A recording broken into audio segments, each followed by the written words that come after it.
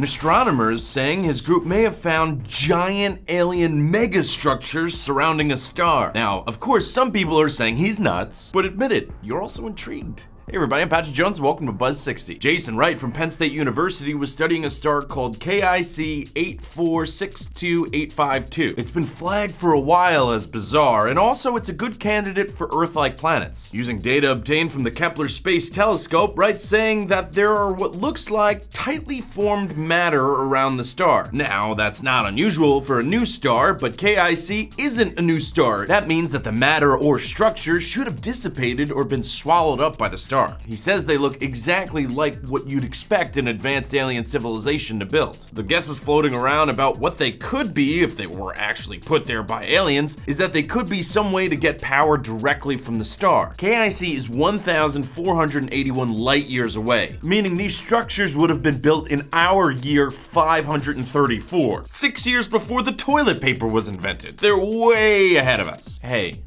we'll get there. Buzz 60, now you know, pass it on.